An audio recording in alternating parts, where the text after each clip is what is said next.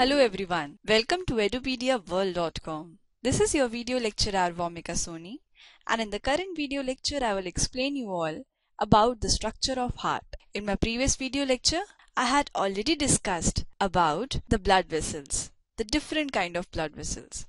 In the current video lecture I will deal with the structure of heart. So let's begin the lecture.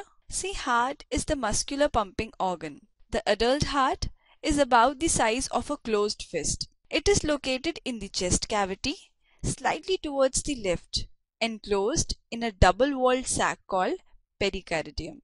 Here you can see that it is located slightly towards the left and it is enclosed in pericardium. A pericardial fluid is present between the heart wall and pericardium. This is the fluid here that is present in between both of them. The heart is made up of muscle cells called cardiac muscle fibers. See, there are 4 chambers present in heart. Okay, here you can see the 4 chambers. I will explain them one by one. The upper 2 chambers constitute the right and left auricles or atria. The singular term for atria is atrium.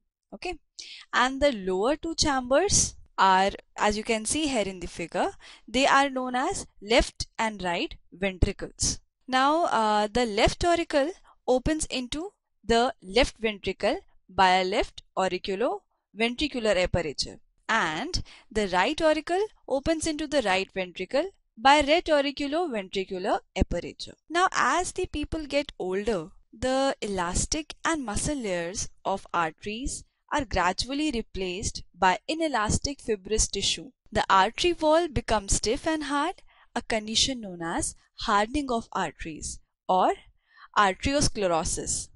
This condition reduces flow of blood. Next, there are 4 types of valves in heart present.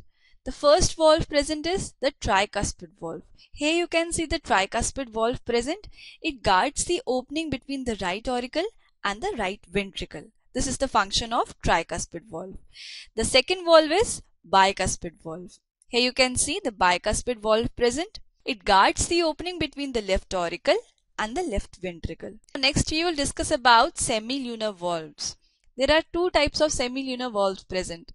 First one is the aortic semilunar valves and the second one is the pulmonary semilunar valves. The aortic semilunar valves are located at the point of origin of aorta from the left ventricle and are 3 in number, whereas the pulmonary semilunar valves are located at the opening of the right ventricle into the pulmonary artery and are 3 in number.